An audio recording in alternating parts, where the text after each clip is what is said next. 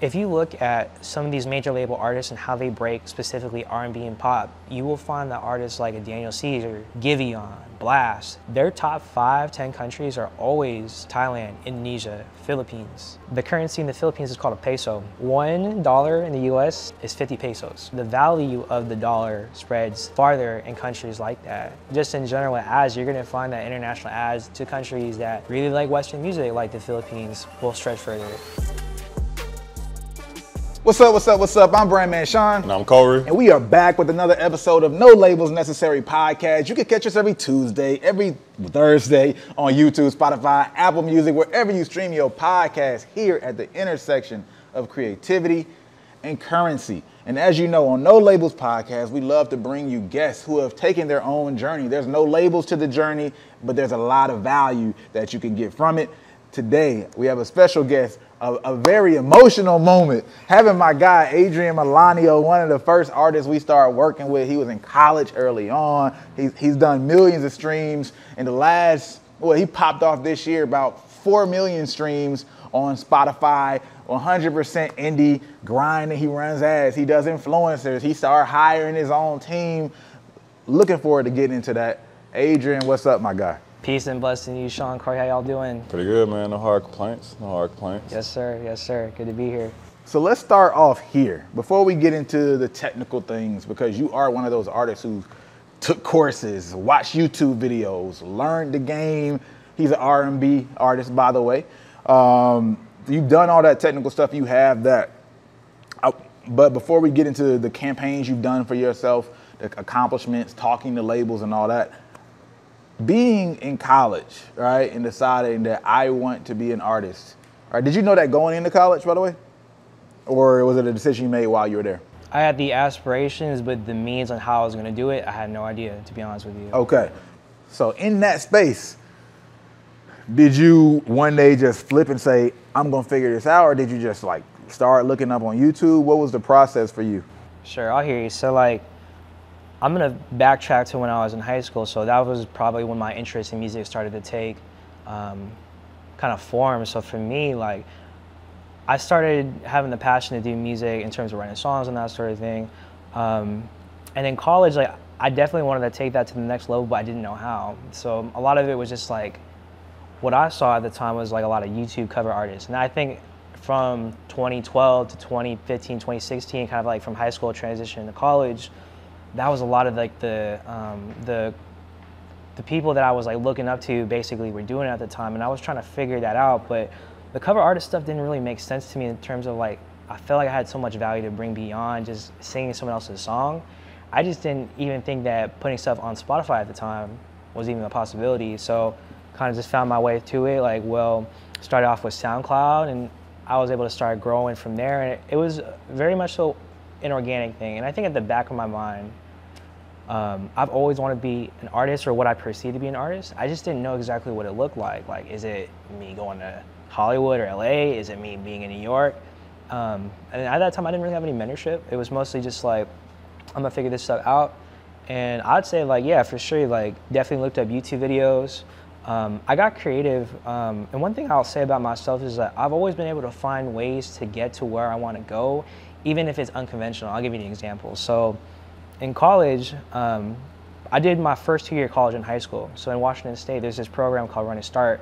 It allows you to get your first 2 years of college paid for in high school. And one of the things I did, because my parents obviously wanted me to go to college and wanted me to pursue this stuff, because my college tuition was paid, I was able to slide in an audio production class and vocal lessons and that sort of thing. I started to get my feet wet in terms of like learning how to produce myself, right? So I had like that avenue of learning just through the classroom, just being in the conventional, traditional studio, being able to get my first couple like opportunities recording, and then even having my own setup. So like, I like to view things from a holistic standpoint where I'm learning things in a classroom setting, academic setting, but as much as that has the potential to be useful, a lot of the stuff I have learned too is like me doing it like hands-on, like boots on deck, just like really getting my hands wet and my hands dirty in terms of just like being a part of that. So a lot of that was just kind of like going on Google and kind of figuring stuff out. And one of the videos that I stumbled across in my first kind of like understanding of music beyond like the glitz and glamour was like your channel. So I remember at that time you had probably less than 2,000 subscribers, and I think the first video I ever watched from you was the seven ways that Chance Rapper blew up. And that was one of the videos where I was like, who is this Brandman Strong guy? You know, that was honestly like what I was thinking at the time. I remember at this point in my life, like after I graduated from the college, like I went to in high school, like I had all these aspirations of like going to like, there's a school in Washington called UW, University of Washington, Seattle. I didn't get in. I felt like my self-esteem was kind of low, but I ended up like learning a lot being at home. So I saved a lot of money and I had a lot of kind of free time because a lot of my friends during that time moved away for school and that sort of thing. And for me, like I had a lot of free time to kind of just like figure out, okay, like, do I want to record in my room? What's the difference between recording in my room versus recording in a traditional studio? And like, how do I get my music out there? And at that time, I thought the only thing you really needed was talent. And I think a lot of artists they kind of start out that way. But, you know, just like watching your first few videos, you kind of had, to me, they were like PowerPoints in a way. Like things that they were literal PowerPoints. They were literally, you know? They weren't so like, honestly, there's probably a notebook in my room, just me writing stuff down because I'm so used to like, all right, I'm gonna take notes from what I think is important. You know, you're breaking down like a lot of concepts to me. I was just like, people are really doing this like independently. And I think in 2016, like independence was just starting to become more mainstream in the sense of like, that's when Russ signed his deal. That's when Chance Rapper was like the first artist to chart, I think, through just streaming alone. And I think I kind of caught on to like, okay, this guy is like putting out a lot of value. And I think that's how I booked my first call with you. I think I had a consultation with you where we were on the call and you were breaking stuff down. And honestly, me being like a level 1 artist at that time, anything you would have given me would have been very, very helpful. So yeah, just like being in the classroom and then getting creative with like, all right, like if I have free college tuition, let me go run some plays and like, let me go take vocal lessons. Let me go get in a recording studio. Let me learn how to do stuff from the recording studio, take it home. You know, now I'm starting to like buy stuff from pawn shops and like scrapping up money, going to Guitar Center used. Honestly, like what I'll do, like one of the things I always knew how to do was just like research stuff. So like maybe I go to Guitar Center not to buy, but just to check it out, just to see what something looks like in person. I'll buy that shit online a lot cheaper, you know, like 10, 50% cheaper, whatever. But honestly, like just like having the experiences of learning online, learning in the classroom, and then learning through quite literally trial and error, that's probably how I would say like I've like grown to be where I'm at now. And that's just like a drop in the ocean throughout like my whole journey. So if you want me to elaborate more, let me know what's up.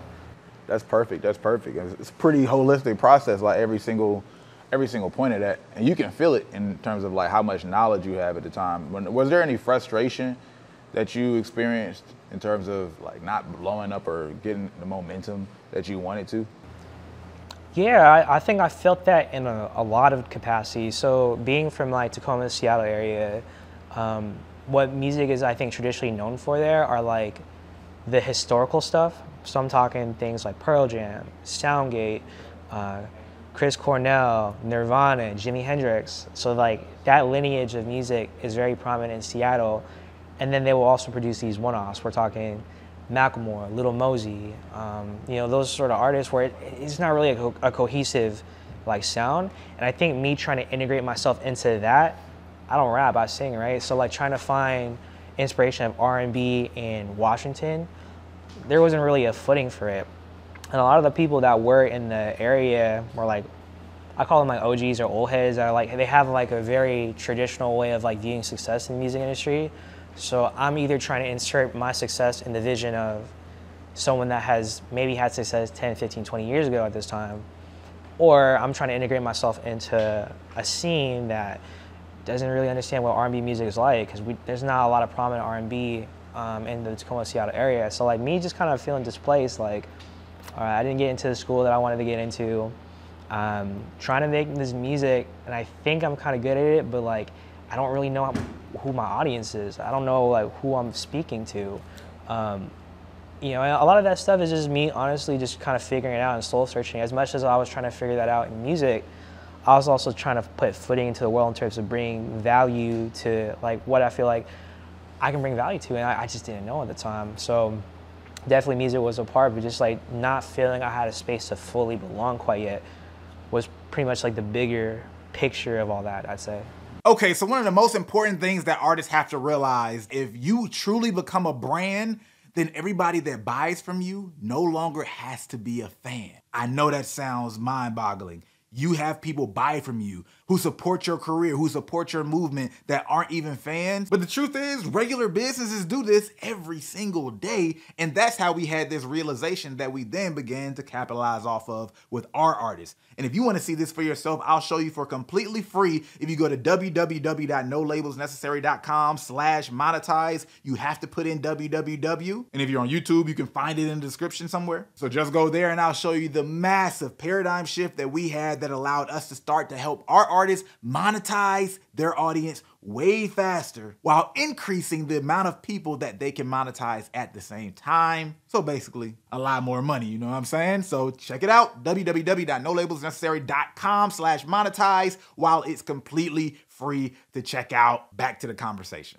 So let's talk Lucky then, all right? Got you. This year has done millions of streams, all you. Matter of fact, I want to get into even the process, like of blowing it up from the beginning, right? That was all you. I know you ran ads for it. I know you allowed us to help out with some of the influencers, but I want to hear your thought process from day one, because you didn't even drop it last year. Wasn't it out? It was like 2-3 years, right? Yeah, it was. 2021 or 2020, yeah, 2022. For sure. So when you first dropped it, did you know it was something special, or did you revisit it all of a sudden at the end of last year just because you're like, man, I want to see what it looks like because I really believe in this song? What was the process? I got you. So let me backtrack to like making the song, because even the song actually came out in 2020, but I had that song for about 2 years before I even dropped it. So like I went to a party, the next day I got sick, and I had like this strep throat, raspy sort of like tone. And I still had like this beat that I had, and I wanted to record to it. One of the things I learned in an audio engineer class is like you want to even track like your first takes or like your scratch takes, because you never know if that's going to be the one that sticks. So as like taking that advice, like I was just basically recording the song that I kind of had. It was like an idea. I was sick, and my thought process was like, I'm gonna record this when I feel better. So like I recorded it, let it go. Like a couple weeks later, tried to re-record it, and I think technically it was better, but it didn't feel the way that it did the first time. So I was like, you know what? Even though this scratch take is a little bit messier than what I hoped to be, because it sounds raspy, the tone isn't like there, I'm gonna keep it because I feel like this is like a thing where it's gonna stick. So I had that song, I recorded that in January 2019, and then I released that song fall of 2020. And this was like a few months into the pandemic. I'm like trying to make like, it wasn't even really about algorithm and stuff or anything like that. It was just like, let me just release this stuff and just see what happens. It got on one editorial, which was pretty cool. It got on, I think, New Music Friday Indonesia, which I also still didn't really understand at the time. Like, okay, like these Asian countries are starting to pick editorials for me. Like, not really sure what that's about. But the song kind of had a little bit of a spike with the editorial, went away. 2021, I wanted to shoot more content. One of the things I wanted to do was like shoot a music video to Lucky. And honestly, that was also practice too. So in my whole mind, like the process was very, in a way, organic and almost by accident. Cause like in my mind, I'm like, this song isn't really like anything special to me. I recorded it sick, but like, I think whenever I played it to like my friends or people, they were like, this song's really good. And this song speaks to me. So fast forward to 2021, where after I shoot the music video and we start working the campaigns, like, I'm like, all right, I kind of want to run ads to it. I run ads to it, and like, I got the ad cost down to about less than 5 cents, so 4.5 cents. And kind of targeting broad and like looking at where the data was coming from. A lot of it was from what they call in chart metric trigger cities. So we're talking Jakarta, Indonesia, Bangkok, Thailand, Manila, Philippines. And I'm like, okay, like I have like this audience here that really resonates with this music. Let's try some influencer stuff, you know? And I think the first big spike was, what is that animation page that? Was it Paletism, something like that? Was it that one? It was like the one with nutshell animations, yeah, right? Okay. So like that was the first big spike where as soon as that post went up, I remember like the streams jumped from maybe a few hundred streams a day to about 2,000 to 3,000 streams a day. And I'm like, okay, I think I have something here. So let me run this ad a little bit more aggressively. So early 2022, I saw that it charted in Thailand, charted in like the viral 50, and I'm like, it charted off of like $30 of ad spend a day? Like, that's crazy to me. So I was basically trying to find an excuse to push Lucky even further. And I already had this new content coming out. So Lucky is actually on an album called Where You Want to Go. But Where You Want to Go to me is kind of a collection of songs that I just had at the time. It wasn't really thematic. And I don't think that it really represented who I was as an artist in 2023 and 2022. The thing is, though, is like if the data is telling you something that it's working, it doesn't really matter when it came out or how long ago it was made. And you had this one saying that you made in your early journey of Brandman Network where you were like, good content doesn't die, it only goes to sleep. So this is going through my head. I'm running these ads. Kohrey's like laughing, like, I'm like running these ads, and this is an influencer campaign. It's charting in Thailand, and I'm like, basically part of the reason why I wanted to release an album this year is I wanted to have an excuse to push Lucky again. It's gonna contain new music that if I had to fall back on something different that I think I can push, but I still have this smoking gun piece of content that I think I really wanna work on and push and scale. So when the album came out, I pitched a different song off the album. All the editorials that got pitched or that I got placed for was actually of Lucky. So I kind of had like this big moment where Lucky was like blowing up through like a lot of the ads, the influencer campaigns that we were doing. So we were doing a cover musician campaign on Let's slow that YouTube. down, All right. because these are all like separate elements. One, I got you. These editorials you pitch, that's, again, you're an indie artist. This is just that regular through the DS, like DistroKid. You got DistroKid. DistroKid at the time, yep. DistroKid. You pitch to Spotify just like any artist would do. But obviously, you knew this song was good, right? I missed something. You re-released the song. You took it off of Spotify and re-released it. How'd you pitch it when it was already out? All right, so this is how this came out. So in 2020, I had an album that came out. Lucky was on the album, but it wasn't a hit at the time. So, and there's this saying like you can only pitch one song to editorials at a time, and you can't re-release a song and pitch it on editorials, right? So like me knowing that, I was like, okay, I'm gonna pitch this song that I think has potential to be on an editorial. They didn't pick that song at all. So like I saw that Lucky got placed on the editorials instead of the song I pitched, which didn't make sense to me. Well, it kind of made sense to me because I think they saw how organically well it was moving, and these editorial curators from Taiwan, Indonesia, Thailand, and the Philippines, they were placing on their editorials, and I can see the list of all the editorials. Right, so they put it on there. Yep. You never even pitched Lucky specifically. I didn't pitch Lucky when I dropped this album in 2023. Right.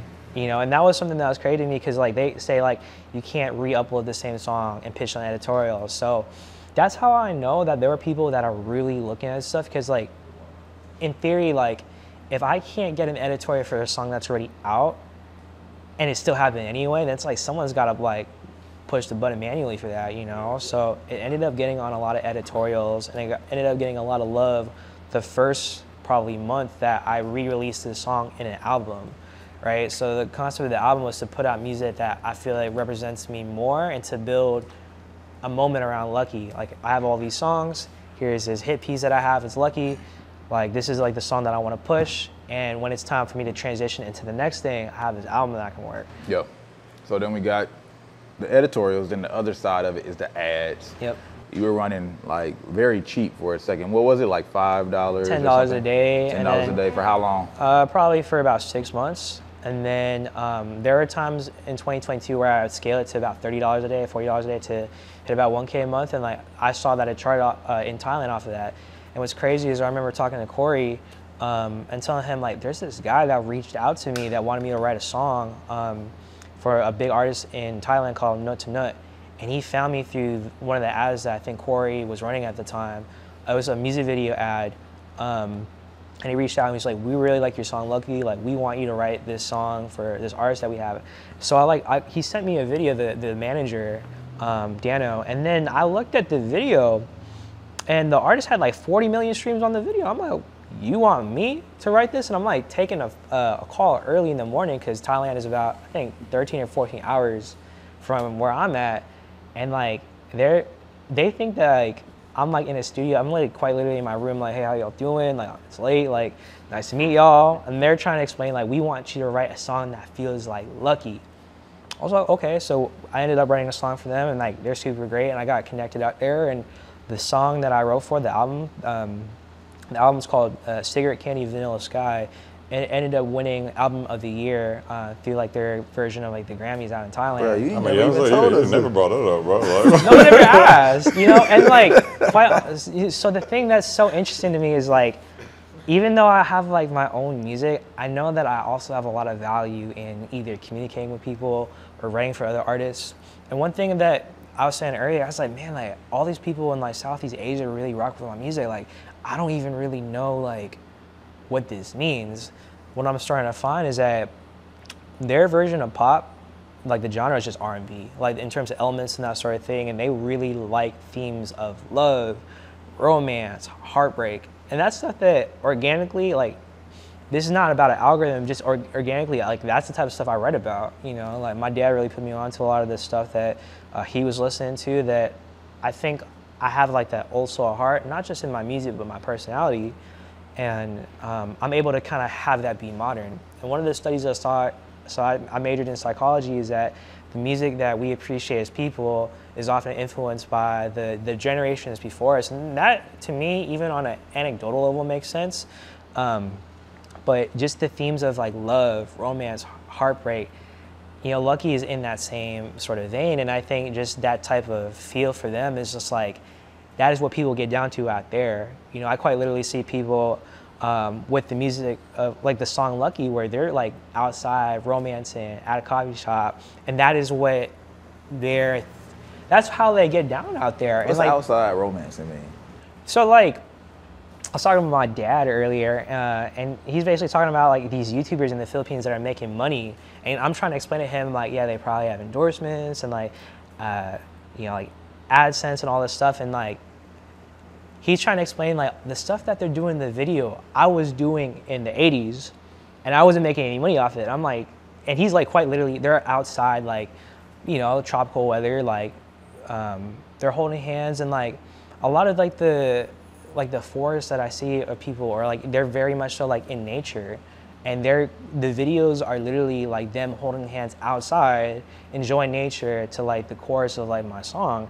And that was like a theme I saw, and just me kind of like dissecting like what's the most popular stuff there, and talking to some people that understand Southeast Asian culture, the themes of like romance and intimacy and like I love you so much and like endearment, that is what people resonate with the most, you know? And I feel like that's something that's so fascinating to me, where I feel like American music, or the culture around American music, is based off hype or perception. You don't necessarily have to make, good music is subjective, but there in Southeast Asia, you can't like be a singer and not sing, if that makes sense. So I think just like in America, you can build a persona around someone's like personality and style and brand, whereas there, if you can't sing, it doesn't really matter, you know? I lived out in London in college for a term, and out there they were able to bring American rock bands that you and I would have never heard of, but they can sell out shows because they know that the talent there speaks volumes. Not saying talent isn't valued in the States, but me experiencing culture abroad, and then also seeing it in the demographic that enjoys the music that I make, really there's like, I really legitimately think there's a value to like the talent in and of itself. Yeah, so how does that affect your overall growth strategy, right? Like, you're here in the States, you're making your real life moves in the States, but you're seeing a lot of these Southeast Asian countries like taking to your music. Is that affecting like your strategy moving forward and how you're building yourself out? Or yeah, like what's your plan on merging those worlds? For sure. So like what I find fascinating when I explain to artists when I do consultations and stuff is like, I literally think I have two different demographics, and I play a different game and different rules for each demographic. So if you look at some of these major label artists and how they break specifically R&B and pop, you will find that artists like a Daniel Caesar, Giveon, Blast, their top 5-10 countries are always Thailand, Indonesia, Philippines, you know, Brazil, Spain. So they'll take those numbers in general and build those numbers up and take it back here. I'll find that a lot of like the R&B stuff here gets pushed there first, and then they take those numbers and they bring them back here. And I kind of have the same strategy where it's like, my music naturally resonates in these countries as well. Let me go run my ads there. So like, I have about 30, 40,000 Instagram followers right now. I want to say probably 60 to 70%, honestly, are international. And in those countries like Indonesia, Brazil, Philippines, Thailand. So that's like one sort of like marketing strategy. And because I'm growing in that way, people in the States are going to see it anyway too, right? So it's just like, if you have 40,000 followers, you have 40,000 followers. You know, people don't have the lens to understand the demographic of like, where are these followers really coming from, you know? Maybe they can tell like, oh, something's fake or whatever, but like in terms of knowing who these people are, they don't think that far. But that is like one strategy that I have. And the second strategy I have is a little bit more grassroots, and kind of like moonlighting my way to opportunities. So like, I could theoretically run ads to Tacoma or Seattle, but I don't need to, because like I'm out politicking, maneuvering, and that sort of thing. Like, you're gonna catch me in Tacoma at the block parties. You're gonna catch me at ETC Tacoma. Shout out ETC Tacoma, and all these places where people are naturally gonna populate. Any of the city council meetings, like I'm just naturally out there. I think just organically being like a good person and being proximity to people where you can. There's one thing like seeing somebody on Instagram doing their thing, but actually getting to meet them in real life is just so different, you know? And I think like I want to bring a lot of value to people organically, where when I have a new release, I have like my tribe internationally that will rock with me, but I also have my grassroots people in like Tacoma, Seattle that also organically like rock with me too. And what I'm starting to find, especially for touring, is that a lot of the colleges right now are pushing like quote unquote diverse acts, or they just want to get new people on board where, you know, a lot of these like bigger schools, like I was just out in, you know, Detroit not that long ago, East Lansing, where I was playing at Michigan State.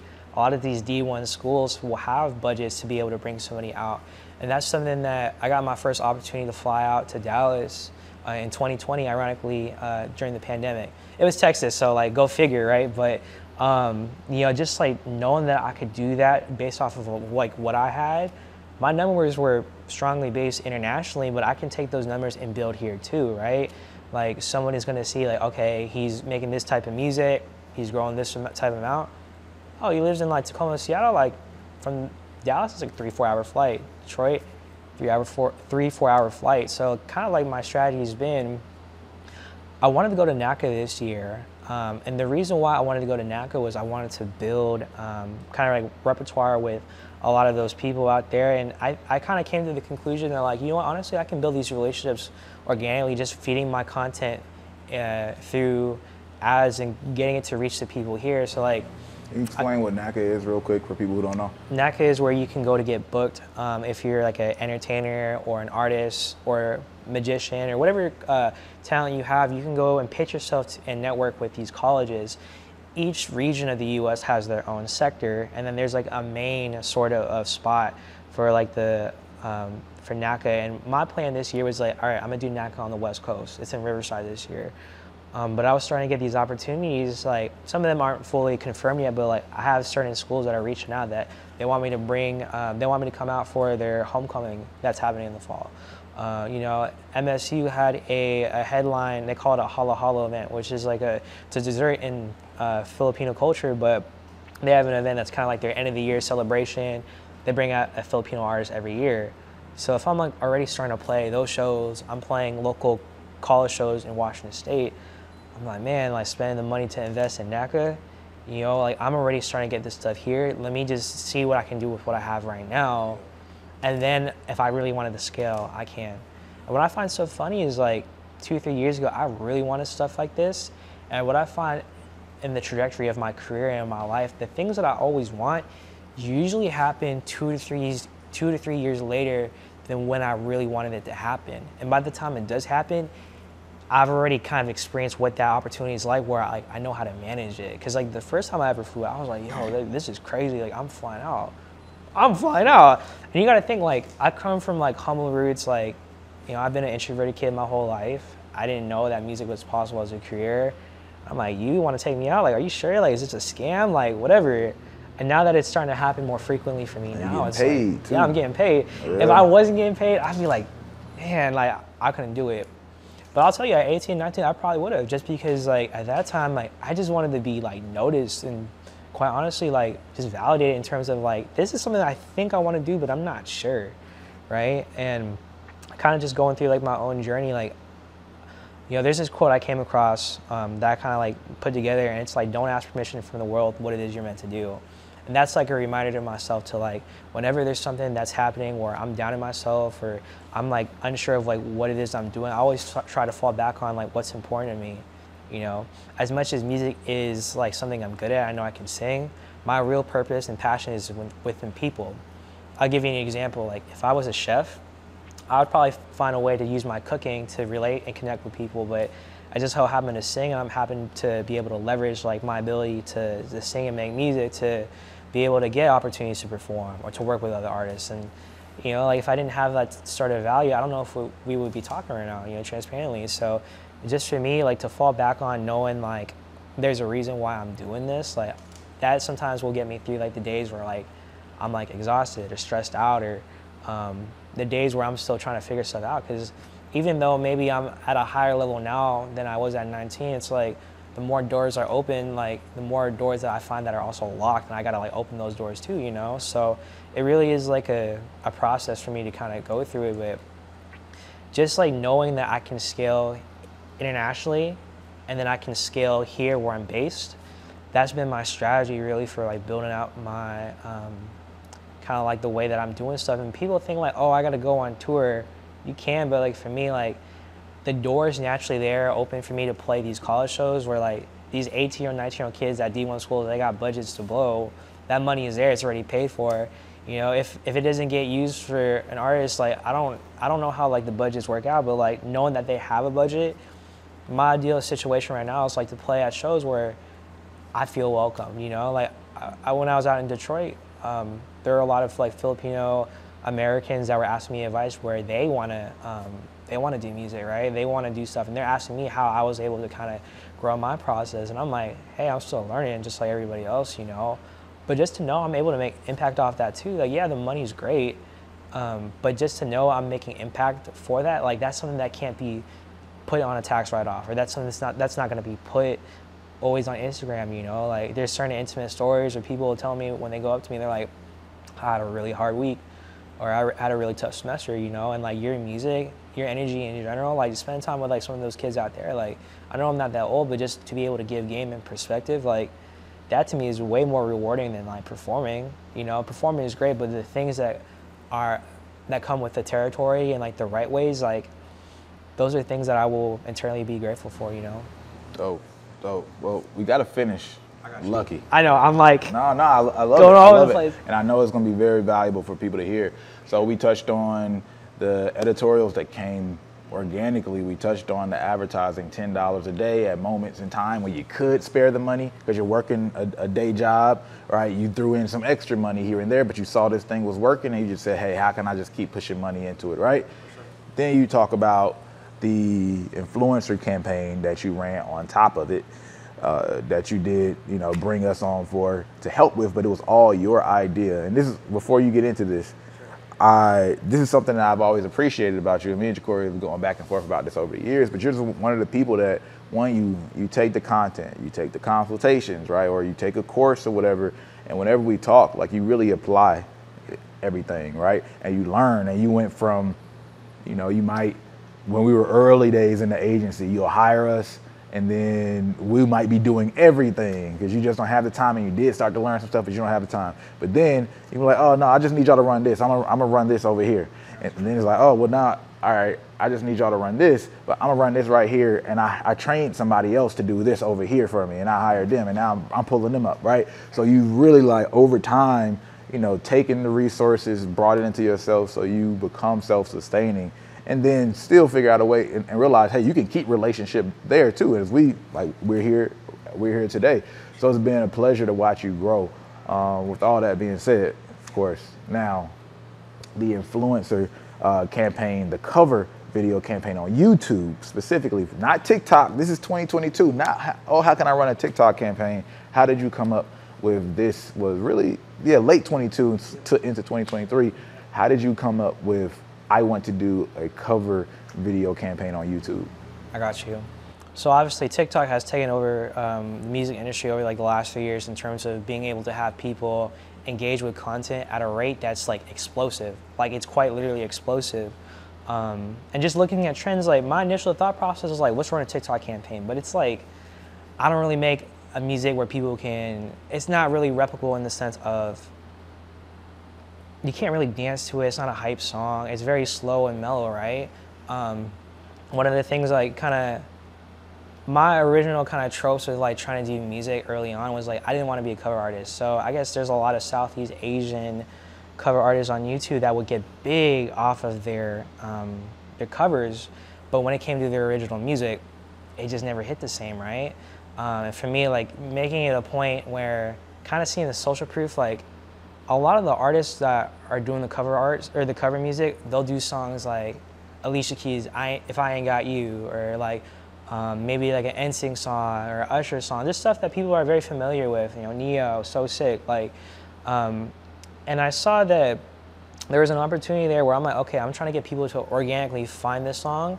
There are people that, if you really build your audience, right, they're gonna rock with you no matter what kind of content you put out, right? So, okay, maybe I don't have like the notoriety of someone like a John Legend or Alicia Keys, but like if they hear this song through a different lens or a different artist, I do this all the time where I stumble across a really good singer where I'm like, what's the original sound like? So I kind of had this idea I pitched to Kohrey where I was like, hey, you know, like there's like a big kind of movement of cover artists that exclusively in Southeast Asia or in the Philippines, like they are exclusively known for doing cover art. And it almost solidifies you as like, this is like a legitimate song if you were to have this artist cover the song, right? So I was like, okay, if there's all these cover artists that are doing this type of music and that's the only thing that they do, what if I was to kind of add them and have them sing the song?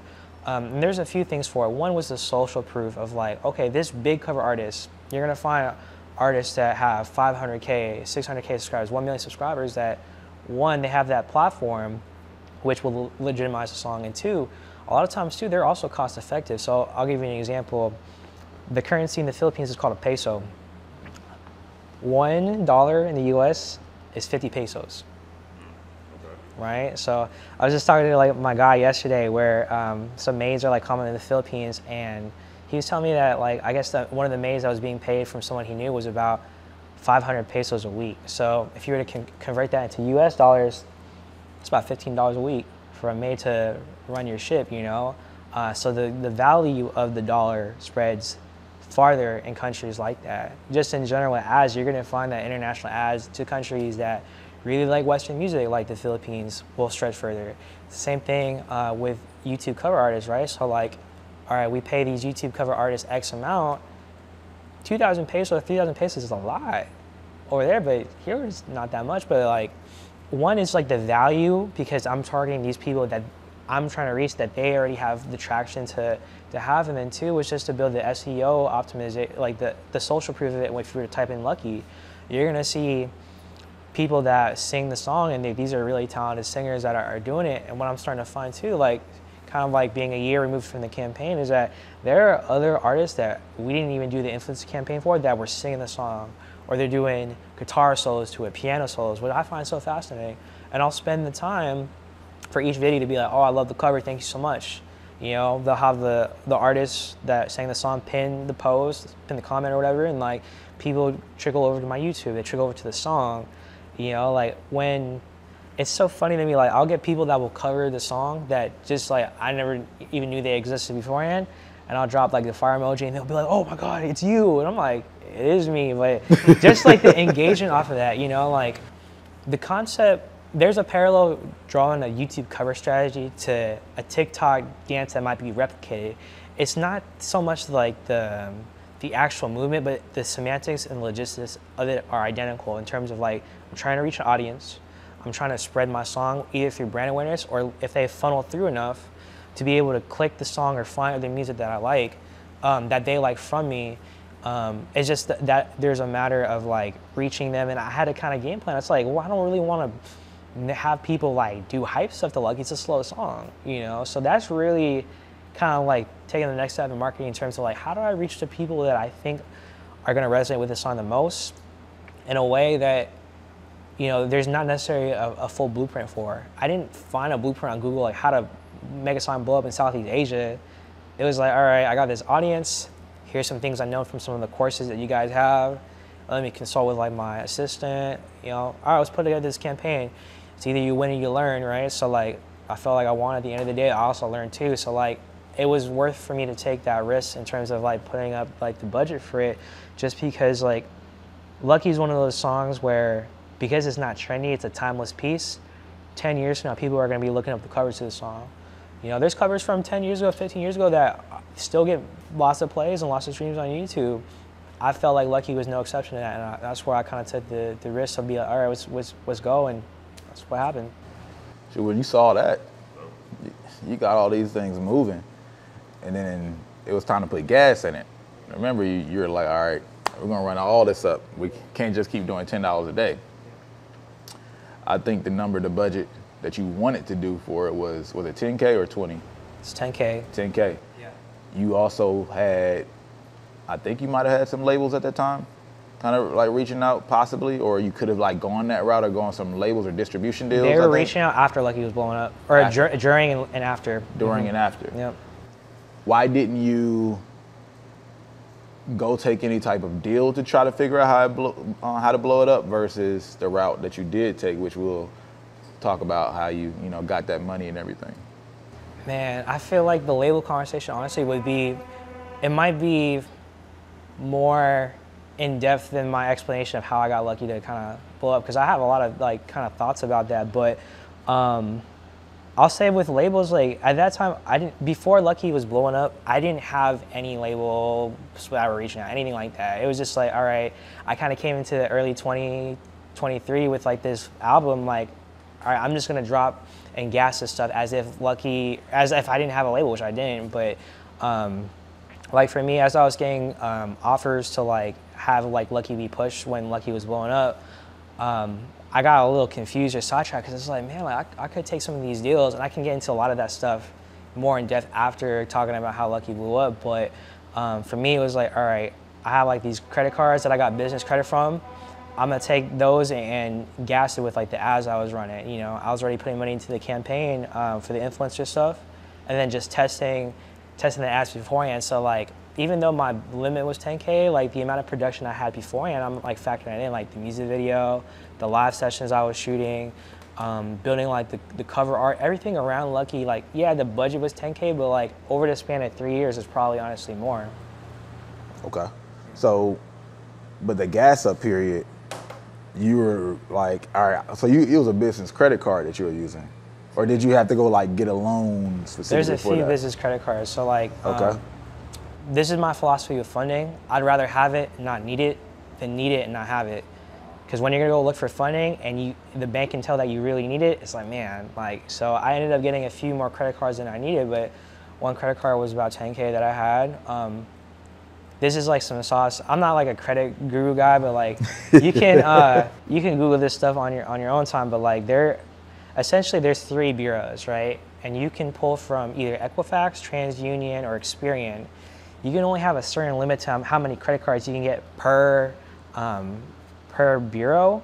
But if you know how to stack the cards correctly, you can get upwards of like 6 to 8 cards and have those. So like, I'll give you like a game plan. You do what you will with it. But my game plan was like, I have a personal reporting line that's about 10 to 15K, right? So they do something called comparative credit.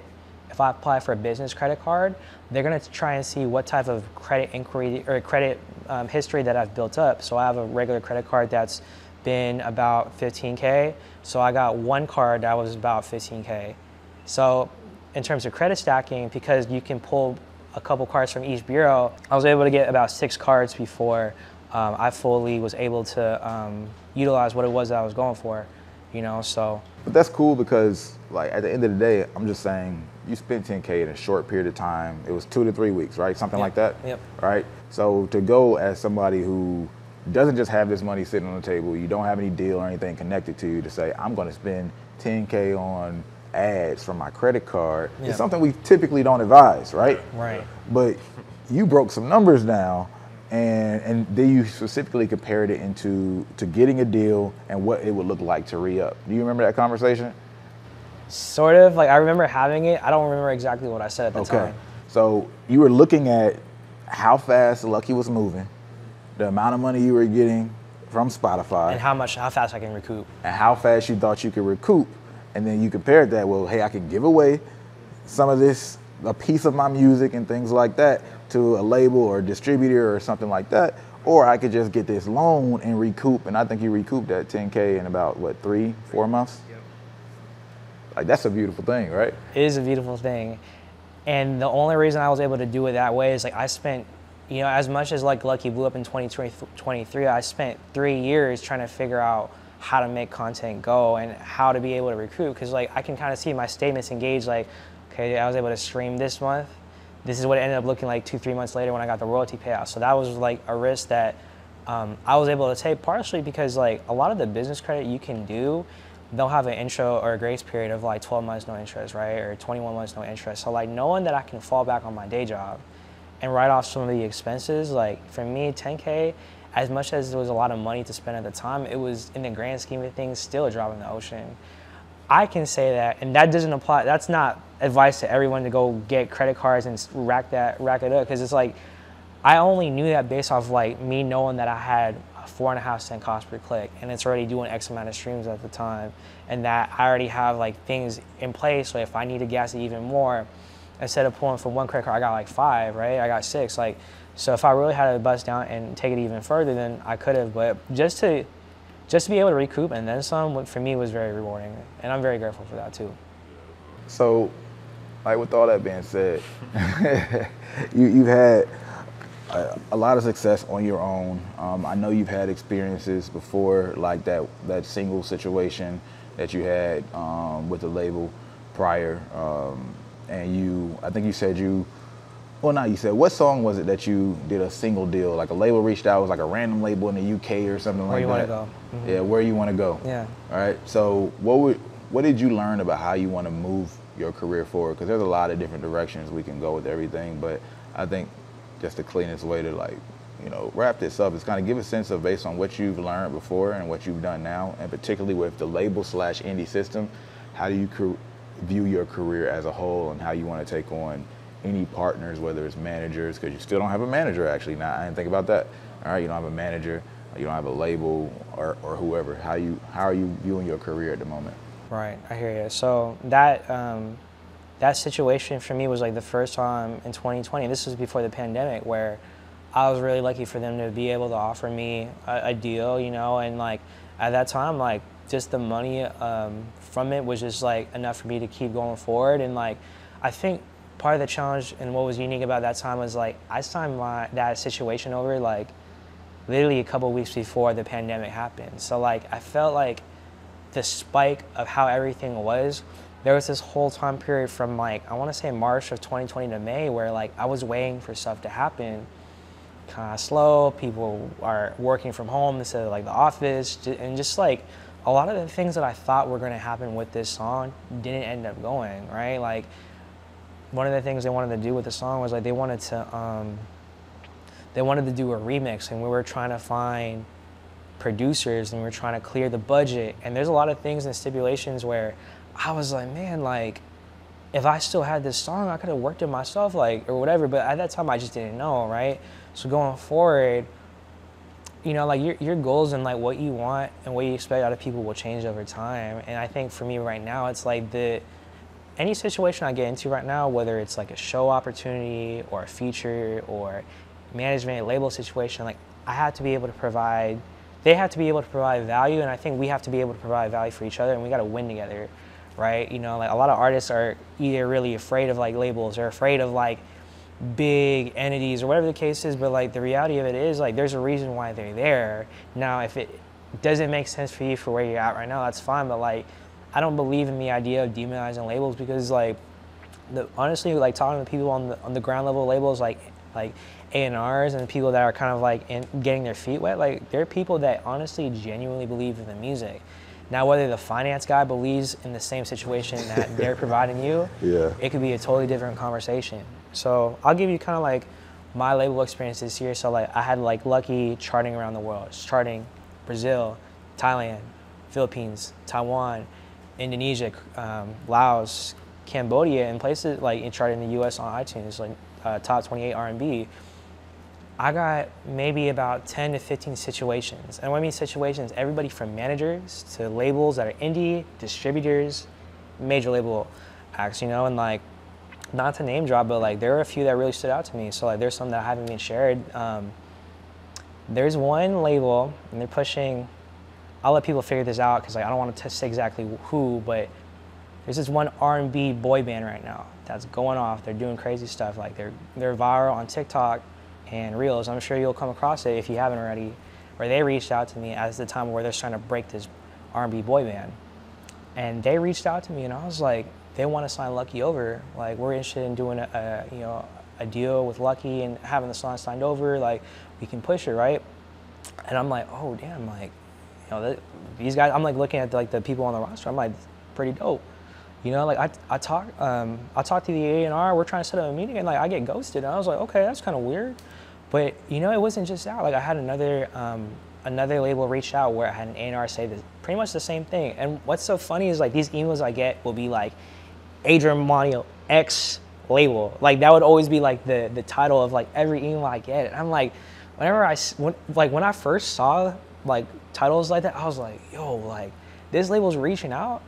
I'm not gonna name drop which labels, but definitely like the ones that people, oh yeah, like definitely know who they are. And sometimes the conversation would go really far. Sometimes, you know, it would stop at the emails, you know? So I had another situation where I had a label reach out to me a couple of weeks ago, right? And they actually reached out earlier this year. It was an A&R that I thought was ghosting me. And like I hopped on another call with a different A&R. I found out that A&R that was talking to me got let go. So I'm like, I thought I was getting ghosted. And I'm like, what is going on with like these labels? Like am I doing something wrong? Like, is it weird? Like, whatever. But like, I honestly think a lot of labels shoot shots, and if they don't end up taking them, it's like, whatever. Like, we'll let it be. Some of these conversations get further. And then I've had like independent labels and managers. So like, one thing I'll say is like, I think the trend of labels now is that there are a significant amount of distributors that are offering label services that I'm starting to see. Honestly, I had more offers in hand, like emailed to me like next day compared to some of the major labels that were doing that stuff, you know? And I think there's definitely benefit for it because like it mitigates the risk of a label putting up a big advance because most of the content's usually done. They're gonna be signing over songs that they think are gonna do well based off of what they have. But a lot of the distribution stuff was stuff that I honestly think I could do myself or I could do even a better job of, right? Like they'll offer stuff like discovery mode was just starting to break at the time for like, it's starting to become more normalized. And a lot of these like labels / distributors were trying to say, oh, we have discovery mode. I'm like, me too, but you want like 20% just for you to upload the song? I mean, part of it is just like, unless they can guarantee like editorials or a marketing budget, and this is where having a really crafty lawyer, a lawyer that knows how to navigate that stuff come in. And unless you have that type of stuff, like, you know, a lot of these labels will pitch stuff that, if you ever look at food, you'll like the labels, they will have like the hype stuff in the front and the ingredients in the back. It might say stuff like all natural or like no antibiotics or hormones for the food, but like that stuff's already banned to begin with. So like in a way, they're like marketing stuff that's already there. Like to say like they can pitch on editorials for you, unless they have a direct relationship with the people that are curating that playlist, you can do the same stuff, you know? So like a lot of these contracts I was getting kicked back, it's like, I need a budget that's like, there's a term OPM, other people's money. Like I need a budget that represents like what I think I can put up for myself. And a lot of the stuff I feel like, you know, when I talk with my lawyer in terms of like what I want to give up or what I want to get in exchange for what I'm giving up, like I feel like was very reasonable. A lot of times in general, like, okay, we'll talk to our accounting department, we'll get back to you. Most times they didn't get back to me, you know? I had a couple of offers I had a couple of managers distinctly that were either operating their own label or, you know, that were doing their own situation. Like, I'll tell you one story. This is the first label / manager that reached out to me where I got so uncomfortable in our meeting. So the first meeting we had was super dope. And the reason why I got uncomfortable is like, I felt like the second conversation we had was completely different than I thought what we were going to get into. So they wanted to sign Lucky over to this label, right? And like I'm trying to figure out the split. The second meeting we have, the first meeting was cool. The second meeting we have, like now they're talking about they want to manage me, and I'm like, the first conversation we had was about signing Lucky over. So like I'm in this meeting with like this label owner / manager, and he's like talking about, you know, standard rate is 20%. And he said something to me that honestly, it kind of like made me nervous like, during the meeting. So like he's like, I'm trying to like clarify the split. Like, is it 20% of streams, or is it 20% of like everything that I'm doing? And he said something to me that I'll never forget and has made me make sure I have a lawyer in my back pocket wherever I go. So he like verbatim started laughing. He's like, if I open a restaurant, or if you open a restaurant, and I was investing in your restaurant, do you think I only want 20% of appetizers from your restaurant? And I was on the Zoom, and I was just like, I'm like trying to clarify legitimately. And I was like, just give me the contract, I'll look it over. But like ever since that experience I had with that manager, I'm like, okay, like every time like I have these meetings, I gotta come prepared. And granted, like I have never had an experience like that beyond that conversation, but that was like one of those eye-opening things for me. I'm like, man, like if I really wanted to sign, this was like the person that was like at the forefront of my career, I would not feel comfortable, because it's like you went from like trying to sign Lucky to now you want to manage me, to now you're trying to like explain, oh, like restaurants, like we I'm near 360 at that point. It was crazy, you know, and that's one of those things where like if I didn't know any better, if I didn't have my discernment, I feel like for me, like my discernment's only wrong when I don't listen to it, whether it's like relationships, whether it's like friendships, like, you know, life. So like there was something, I remember driving home that day and I was like, dude, like what the heck? Like luckily, like I knew someone that, I knew a lawyer, attorney that has rocked with my music for a while, and I reached out and I was like, hey, I'm starting to get like opportunities coming up my way. Is there any way that I can have you counsel me through like these deals and have you represent me in these meetings? And he's been a really cool guy that has helped me a lot. You know, I've had big name labels reach out, I've had offers and stuff, but I think a lot of the offers after like taxes and after paying your lawyer and the management fees and stuff, like it isn't enough for me to like feel comfortable like just settling with, you know? And the fact that I've been able to touch, this is like the best financial year I've ever had as an artist. I think at 18, 19, like that college version of Adrian would have probably been signed by now. But if I go earn a show myself and this artist manager is entitled to 20% of everything that I'm doing, and I earned that show, I worked so hard to get this point, it doesn't make sense for me to give it away. I earned this show, these are the people that reached out to me, and like you're taking 20%. And I think that, you know, like, it doesn't mean like this person is trying to like mess me up or whatever the case is, but like for me, I feel like the situations that make the most sense are going forward, like I want a new album deal. I want a tour that is new set up. Anything that I'm already making income off of, I will never, well, I'm not gonna say never, but like it really has to make sense for me to give up, because I really feel like if I'm gonna give up so much control early on and I work so hard to get it, it's not even really about the money at the point. It's more of like, I don't do music necessarily for the money. Like this is like my livelihood, you know? So like for me, the ideal situation for me is like a label or a management or an agency that's like, we understand that you market music Southeast Asian countries. You have the data that shows you've done this type of playlisting, this type of ads, this type of marketing. We can provide you the budget to do that, and this is a split that's fair.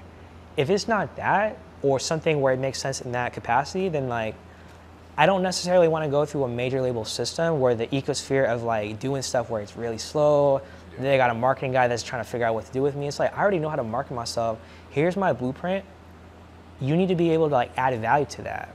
I've had managers approach me where they're like, oh, we could do this for you. We could do this, like have this thing. But for me, from a manager standpoint, I don't want a babysitter. That makes a lot of sense, man. That makes a lot of sense. So, I mean, I love it how I just summarized to, look, I have a blueprint, you put in the work to build it, and I just need people who can add value and accelerate this. And when you have that level of clarity, it makes it easier to look at deals that are on the table. So first and foremost, man, it's been obviously a pleasure to have this level, this first sit down. We've been on Zoom calls, we've been on phone calls, we've been in chats over the years, but to have this first meeting where we could sit down and interview you in this way, it's been dope. y'all go check out Adrian Milanio's music, man. He's a dope artist. And look, hit him up for a consultation. He can give you some game too at this point. Yes, sir. But thank you for coming by, man. Yeah, appreciate it, man. Peace and blessings, man. This is yet another label. This is yet another episode of No Labels Necessary podcast. I'm Brandman Sean. I'm Kohrey. This is Adrian Milanio. And we out. Peace. Appreciate you for watching. If you like content like this, you'll love seeing our music marketing strategies that we use as an agency to actually blow up artists to millions and even billions of streams that are available for free at nolabelsnecessary.com. And the cool part about it that's going to really make you love it is we don't have to be all entertaining and add all this fluff just to get some views that we do on YouTube.